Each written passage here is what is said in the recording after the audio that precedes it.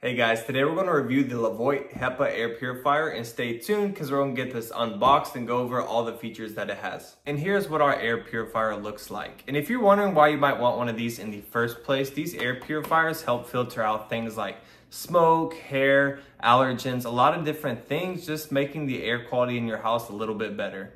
At the top of our air purifier, we have a nice LED screen, which we'll go over when we get it plugged in. But taking a look at the bottom, this is where our filter is going to be inside. To open it up, all we do is turn it and it'll pop open just like that. And as we can see, here is our filter. You simply pull it on out and just make sure to take off the plastic before you use it. Now that we have the plastic off, we simply slide it back into place and we use the bottom to turn it and lock it back in. And if I didn't mention it yet, this air purifier is very powerful. It can purify just under 1,100 square feet in just 1 hour. And here's what our air purifier looks like when it's plugged in. And I gotta say, it just looks super aesthetic and modern.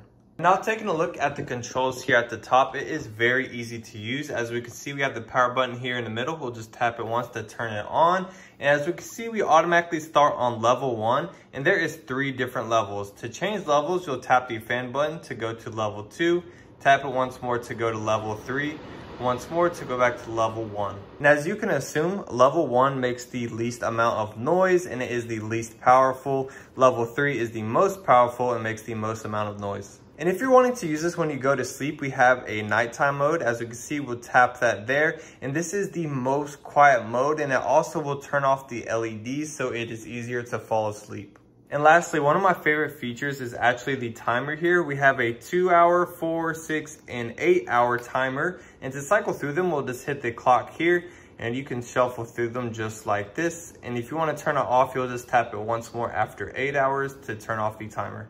And lastly, here in the bottom right corner, this is our light switch. If we tap it once, we'll turn off the LEDs. We'll tap it again, it'll turn back on the LEDs. I gotta say the LEVOIT settings are definitely the easiest to use and look the most aesthetic.